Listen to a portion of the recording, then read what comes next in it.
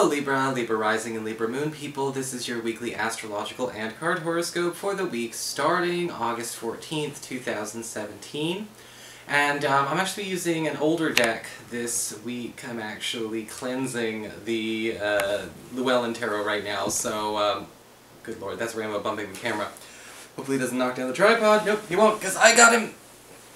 So there we go. I'm using my Mystical Cats Tarot, how appropriate. And of course, if you ever want to get a session with me, you can always follow the links below, or go to integrativemysticism.com. So what is going on with the astrology this week anyway? Well, this week it's all about Venus, your ruling planet, and when we have Venus on Tuesday forming an opposition to Pluto, currently retrograde, it might actually bring up some issues. We've got Venus in your 10th house of career forming an opposition to Pluto, currently retrograde, your 4th house of home and family. And it does look like there could be some kind of breakthrough either in the career front or in the home front that does not bring out the best in a family member or in a current housemate. This could also bring up a difficult issue or a difficult problem that has yet to be spoken when it comes to this person. This could be a relative, this could be a current roommate, but somebody's going to be dropping a bomb this week. Now, is this something we can solve? Yes. But this may actually be in direct response to a breakthrough that you have, which means there could be some envy or some jealousy going on in the background that he or she has not actually wanted to let go of, and therefore would not process it by even bringing it up. So, you know, tread lightly. On Thursday, things get a lot easier. Venus will be forming a square to Jupiter in your sign, and again, career breakthroughs are on the rise. This could actually spell very, very good amounts of luck coming your way, but be careful to take everything in excess. You don't have to accept it all right away.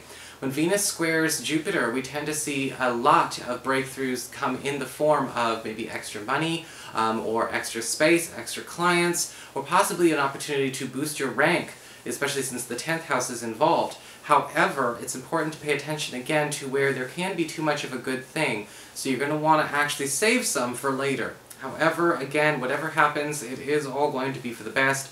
Even when you get a pressure square like this, Venus and Jupiter tend to work very, very well together. So what's going on with your cards this week? Well, for your spiritual advice, we do have the card of the Sow.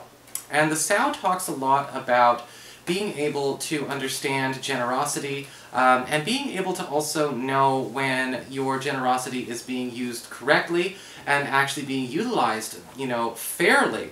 You know, when we talk about the Sow, it's important to pay attention to where have we been, you know, very generous with people, or where have people been generous with us, and it may be actually time to actually ensure a good relationship with this generous influence by either giving back or even receiving if you have been the generous person. You know, it's okay to do that, you know, and I think that on some level, whether it happens on, you know, on a regular basis or on an occasional basis, equivalent exchange must be adhered to.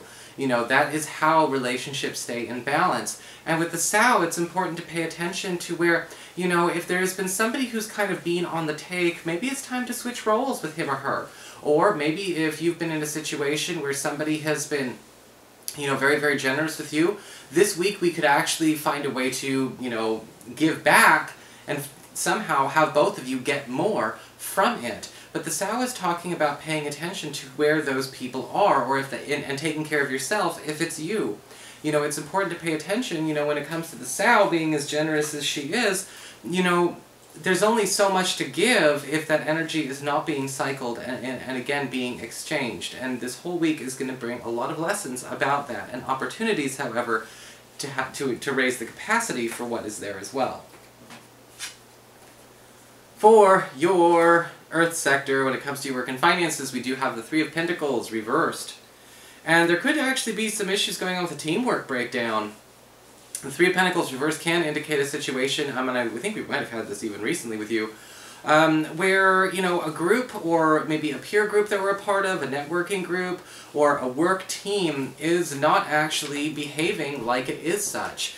Sometimes we see that with the Three of Pentacles reverse show up, where a person is maybe actually choosing to, you know, take more of a selfish attitude, or their selfish intentions for being there are starting to supersede the best interest of all concerned. and it's important to know when to reel those things in. The Three of Pentacles reversed can also indicate as well, when it comes to simply work and finances, it's important to pay attention to where somebody is not keeping up on their end of the bargain. Whether they are not actually paying out, or perhaps, you're working on a client-customer basis and a person, or many people, are not actually doing what is required of them. Do you have entry forms? Are there things that clients and customers are supposed to do to help you help them? Could be a frustrating week if they decide to forego some of that pertinent and possibly required, and some of the required steps for actually being able to have this, this transaction get the show on the road. So, make sure that you can, kind of foolproof, but also enforce what is asked of the people who are asking of you. For your communications with air, when it comes to your friends, your relatives, and the others in your life, we do have the Five of Wands reversed. This could be actually a really good bit of news for those of you that have been hoping for a bit of a ceasefire, whether it's been an open conflict or just simply a bit of a cold war when it comes to a friend or a relative or a colleague. The Five of Wands reversed is saying everyone is actually laying down their arms. If people have been a bit hostile lately, and we know it's vogue to act all angry these days, the Five of Wands reverse is kind of saying there's a bit of maturity. Again, people are starting to actually want to have more of a regular, real person conversation. If you've been trying to actually settle a dispute, or maybe get past an ongoing issue, the Five of Wands reversed is basically saying everyone is kind of willing to forgive and forget and kiss and make up during this week. And so it's a wonderful opportunity to get that going. Again, whether it's a tense Cold War or it's, full-on open hostilities, this is the kind of energy you want to see to, get all of that negativity to subside. For your challenge this week with fire, we do have the Star card reversed. If something is meant to be, don't rush it. Okay, the Star card reversed is basically saying that, you are going to be getting a lot of good this week. That we've already seen in the astrology as well. But some things are not meant to be here right now, right this second. And your challenge this week is to make sure that you are not rushed and you are not rushing when it comes to things actually finally becoming materialized. Whether it's, because sometimes that happens. Sometimes we want to know if something's going to work, and we accidentally push it too far too soon.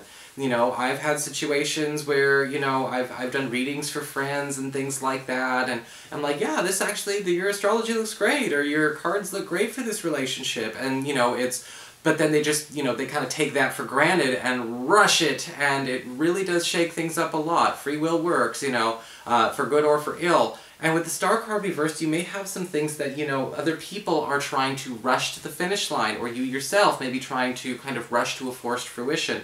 And this is not the week to be doing that, okay? Everything in its own time, at its own pace. There's a lot of other good things going on. If you gotta wait another week or another 2 weeks for something else, let it be then. For your emotions with water and your romantic life, we do have the Two of Cups reversed.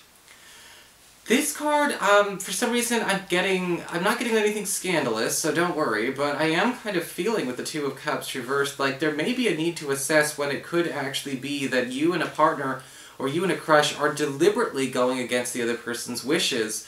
And this may actually be necessary or not necessary, I'm not sure. Sometimes when we see the Two of Cups reversed, we are kind of going against what our partner would approve of, or what they're going against what we would approve of. Now the real test is that reasonable? Is the rule the problem? Okay? Or is the action the problem? And that's a very important thing to pay attention to. Sometimes the Two of Cups reversed can show up where, say there's a situation where, your crush or your partner doesn't like one of your friends, but you're still on good, terms with your friend. I think that you should still be able to talk to your friend. It's not loyalty, it's subservience to cut yourself off just because your partner gets all antsy. And the same for all things vice versa. If a friend can't have you and, cope with the fact that you're with who you want to be, then there is a problem there. And there's a difference between loyalty and subservience. They're not the same. And this week, I think you and a partner, you and a crush, are going to have to actually walk the tightrope and see if you know the difference. Even if somebody's going behind somebody's back, it may not necessarily be because they are a terrible person. It may actually be because there is a rule that should not be enforced. So that is your horoscope, Libra. I hope you enjoyed it. If you did, please like, share, and subscribe. You know I appreciate it. And of course, if you ever want to get a session with me, you can always follow the links below, or go to integrativemysticism.com.